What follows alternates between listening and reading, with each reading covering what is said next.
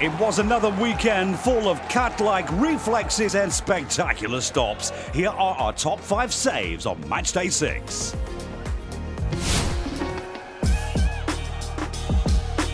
Onisivo again with a chance. And a save here by Gikiewicz. Well, goals do change games. It's a different Mainz now. Charlotte.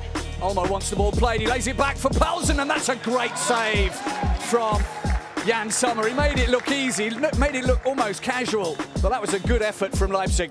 Yeah, a real good initial ball here in the open space, and Paulsen being aware of knowing where the open room is, and Charlotte finding with the offside of his foot. Good effort, just get that on frame, and obviously a good save. Moving that ball quickly. Here's Delaney, and he'll go for goal, and Ortega sprung across well to make the save. Yeah, it was a good save there from Ortega.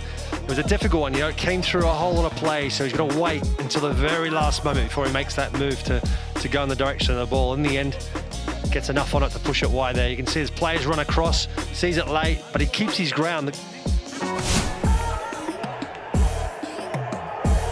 On the counter-attack, Stuttgart coming forward with Castro. Oh, he's had some good saves today, Ronnow. That's the best of them all. Denying Stuttgart's skipper, that was going in.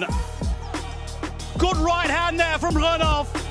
And he had to get there, otherwise Chulinov might have been able to pounce as well. Oh, it's a brilliant save because that was a very good shot.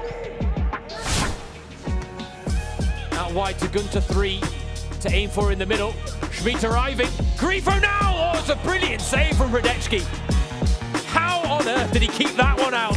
Oh, that was spectacular. Good cross there. Johnny Schmidt tucked in there. And that's just a fine reflex.